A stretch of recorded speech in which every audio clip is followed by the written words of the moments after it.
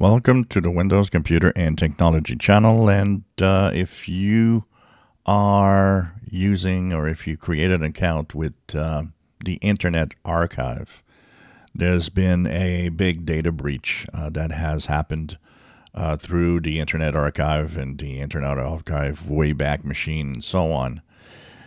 So now they're offline temporarily while they assess the problems. They do know that millions of accounts have been stolen.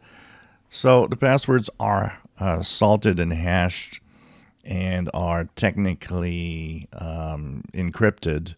But whether or not it is, I think it'd be important if you ever created an account here to change your password and make sure that if your password was the same as other accounts, that you change your password everywhere to make sure that you stay safe. This is really important, as you could be victim of this hack with other accounts if you have the same passwords.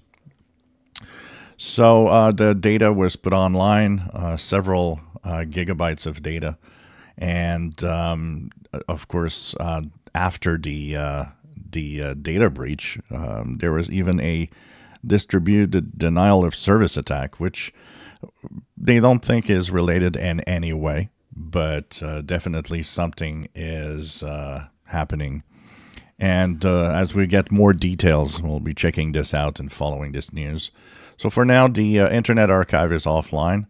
I don't know how long it's going to last, but they do have a Twitter feed where you can check the latest news, see if what's happening with that data breach. So if I click the link here, it brings me to Internet Archive, and probably so sorry. There's a DDoS just revealed being caught as prioritizing keeping data safe, expensive service availability. So they're checking out what's happening basically right now. So we'll be on alert on this. But like I said, change your passwords. That is the minimum to do and should keep you safe and prevent any account changes or any account access. If you enjoy my videos, please subscribe, give us a thumbs up. Thank you for watching.